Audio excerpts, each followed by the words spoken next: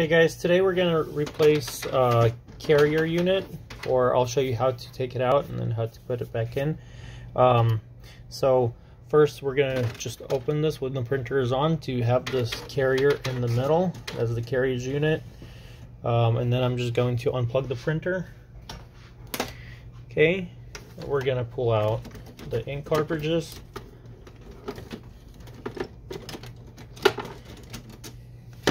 And the print head. Here we go. Put that back in. Then what we need to do is get a flathead screwdriver, and you will see these arrows right here to these holes.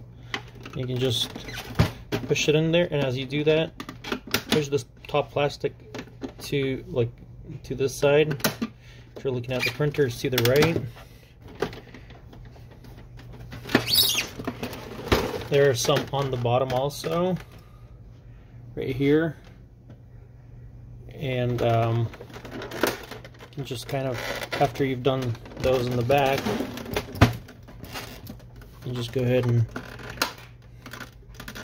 let's do that again. There we go. And the side just kind of pops off. Let's open this. Another area is right here. Right here.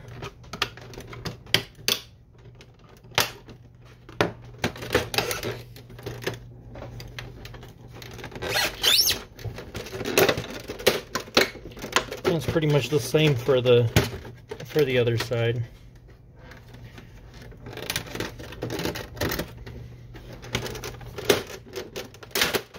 There we go. Nothing's broken.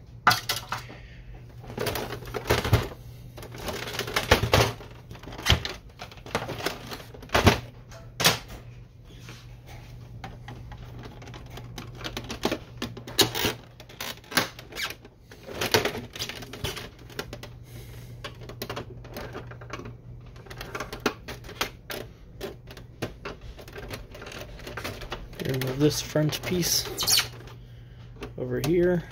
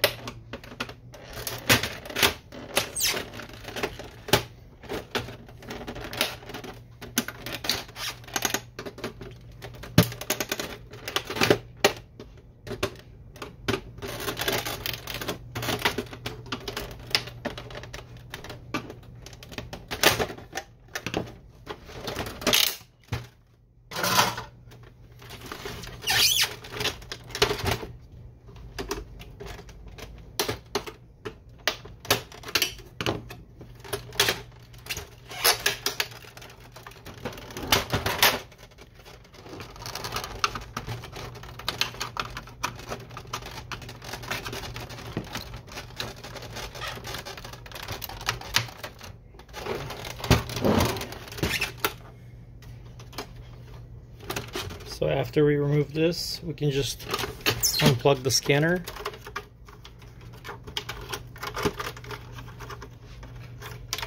So we can remove, you don't have to unplug, you can just open it. So this is the clips that hold it down. And we also have the control panel over here. I believe that's the control panel that we need to disconnect. And then a couple more clips front. There's a Phillips head screwdriver right there.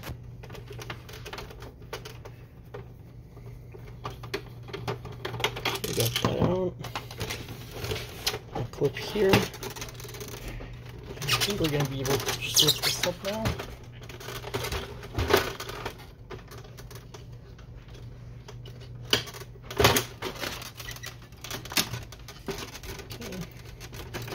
Couple more things we need to disconnect the front.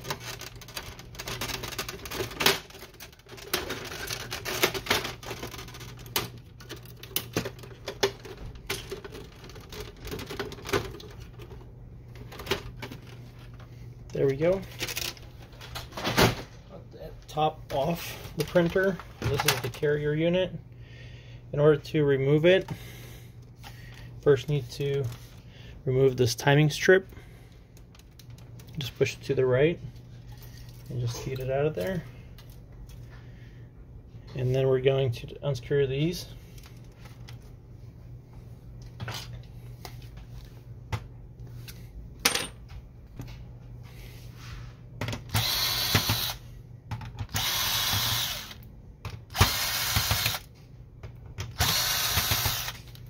You remove the bar to put it back in. Just make sure it's in this position. It's between these two holes right here. All of these 4 holes are going to be over like that, and then this portion of it, the bent one, is going to be inside of this, so it holds down the position of the carrier. So now it's pretty much ready to get out. You just need to disconnect it right here,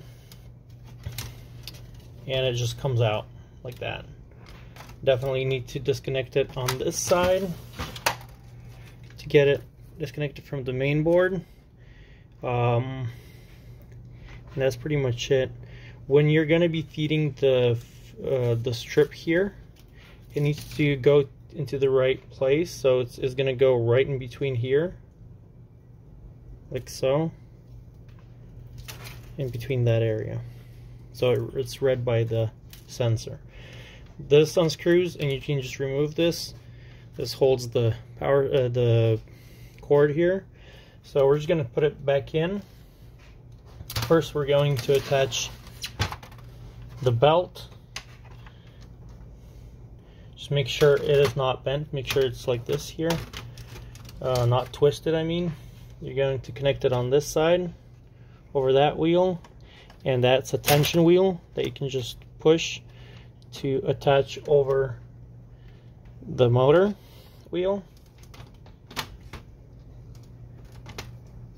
And you're just going to slide it in here. Just make sure it slides on this rail right here and that the belt looks proper. Looks right to me. Then if you are putting a new one, make sure you connect everything properly there. I recommend to take pictures as you go when you do a repair. So, and then you can, if it needs to lay flat, there's these punched tabs that you can use as a guide, and then you're going to put all the screws back in place, and it tightens where you can feel that it's properly going back and forth.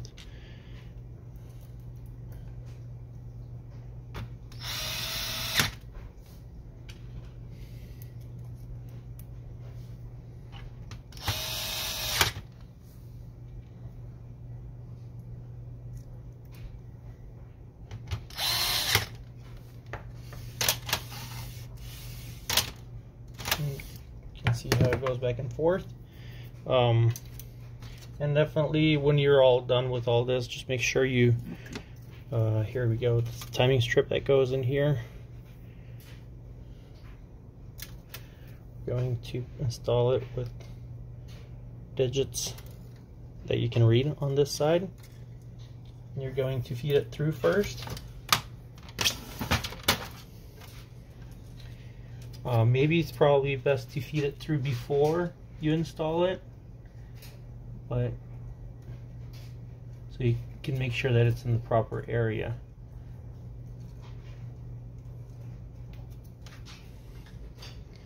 Like I said, if it's not in between the sensor area where it's supposed to be, then it's not going to work. It's just going to slam back and forth. Then you're going to connect it right here. Get that spring, and then you can just put it on this latch right here.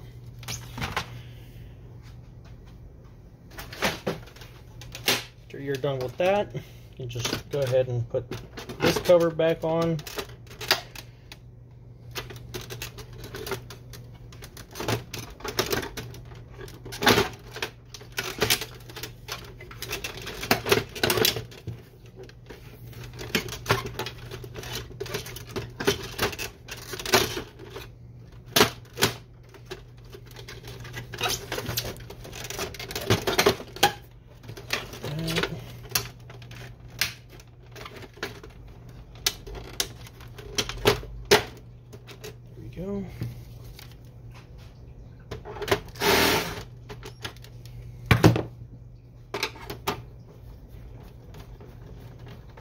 So it's the only screw here. The rest are going to be clips like this one, 2 in the back, 2 up front. We're going to connect the scanner back.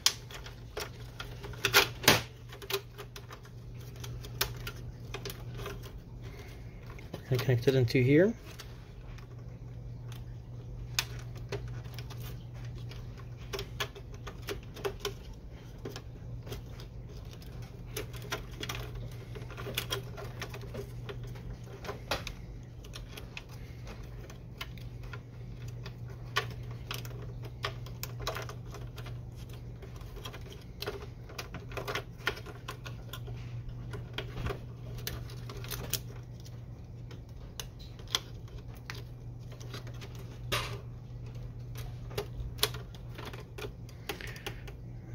Here, this is the main board, the control panel.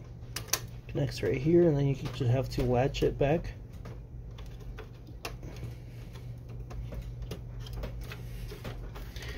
There we go. We're going to connect these things here.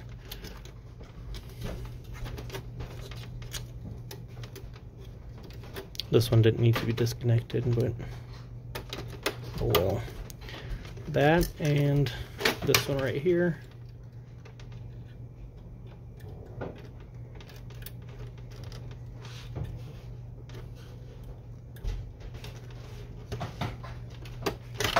we go. You're going to latch that back in.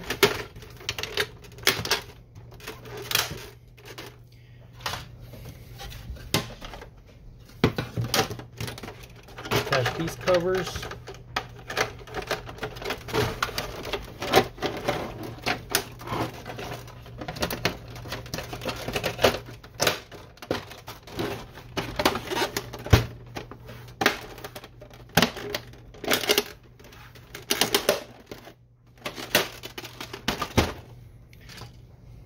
Same thing on this side.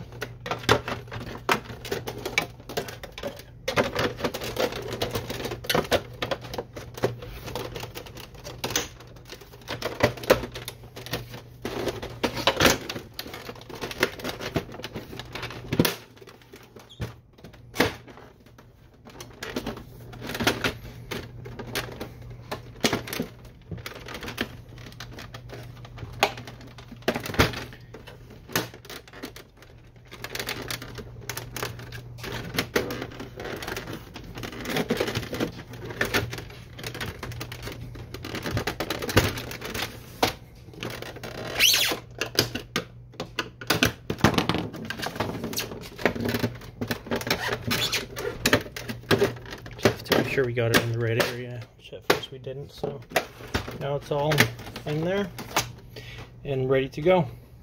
Okay, so the printer is now working fine.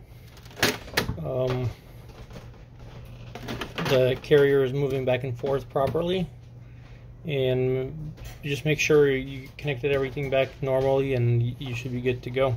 Thank you guys very much for watching. Hopefully this was helpful for you. Please like, share, and subscribe. Thanks.